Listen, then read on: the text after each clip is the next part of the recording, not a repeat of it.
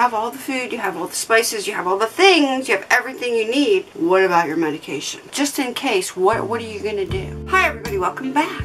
How is everybody doing? We're coming in, I'm coming to you from my bedroom. Yeah, we're in my bedroom right now. Rob and I have separate bedrooms, and this is like the spare bedroom, and when I can't sleep with Rob, there goes the cat.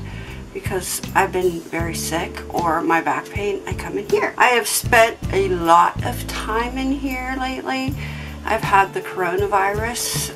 Actually, I had COVID pneumonia back in December, which I didn't know that I had, and now I have ground glass opacity in my lungs, and I'm having a hard time breathing. It's getting better every day, and I'm feeling better every day, but it's been some time. 2 days ago, I slept all day, so it all depends on the day how I feel. Today, I'm doing pretty good. So far, so good. I wanted to talk to you about this book I have, Be Your Own Doctor. With all the times coming, with all the threats and the way the world's going today, and people are preparing and getting food and water and gasoline and all the things they need. Have you thought about what are you going to do if you can't go to the doctor? Have you thought about that?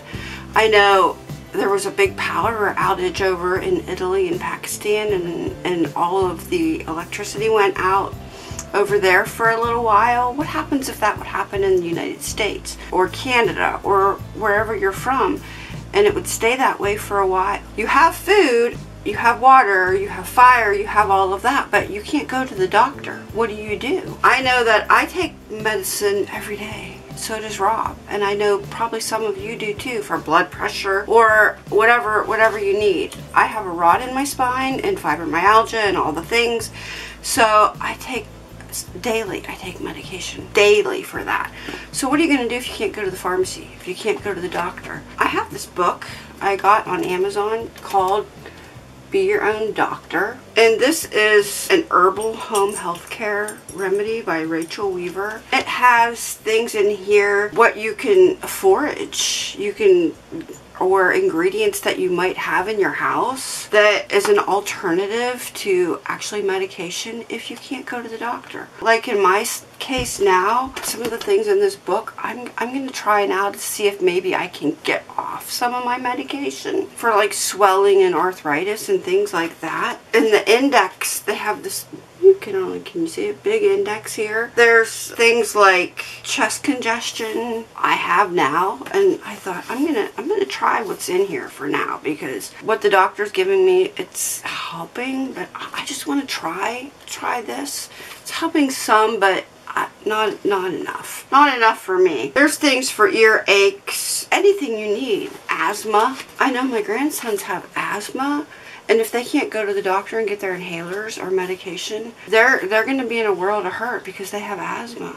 Well, in this book, it talks about asthma and the things that you can use to treat the asthma that you might have around your house.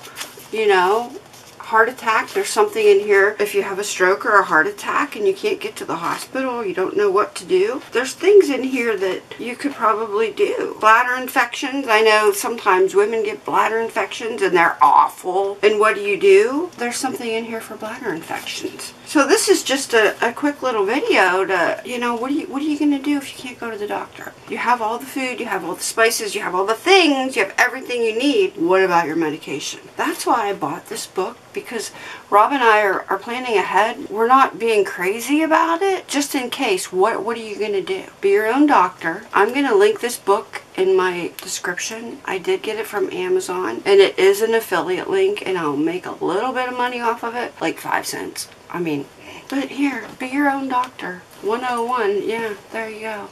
So, try it out. Buy the book. Go look at it. Check it out. Something to think about. It really is something to think about. Alright, I will see you in my next video. Bye.